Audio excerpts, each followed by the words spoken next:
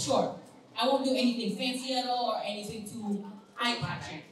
But I'll tell you three things that make me the best secretary that you can ever have. First of all, documentation skills. I've been in competitions that ask me to compile hours of meeting sessions into notes of 300 pages. That's my first skill. Does Albert have that? Do you have the skills? In fact, I even have my awards to prove it. I've gotten Judges Award, I've gotten Design Awards from what I've done.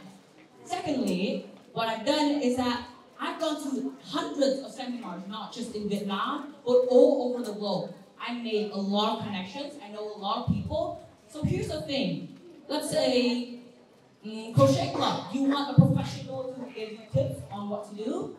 I'll give you that. Basketball club, you want a team to fight against? I'll give you that.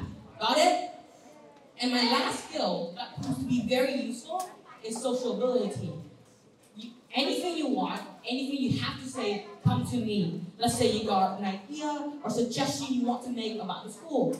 Come to me. If you want to have complaints from your parents or just you yourself, come to me. If you're bored of life and you just want to gossip, dap me up, I'm still here. Alright? So let's say primary students, you want more recess time. I'll advocate for that. Secondary and high school students, you want to bring self-study back. I'll give you that. So who will you vote for? Albert with no documentation skills? B with no connections outside of school? Or Sia, who's only been here for what, 1 month? Well, I'm here for 2 years.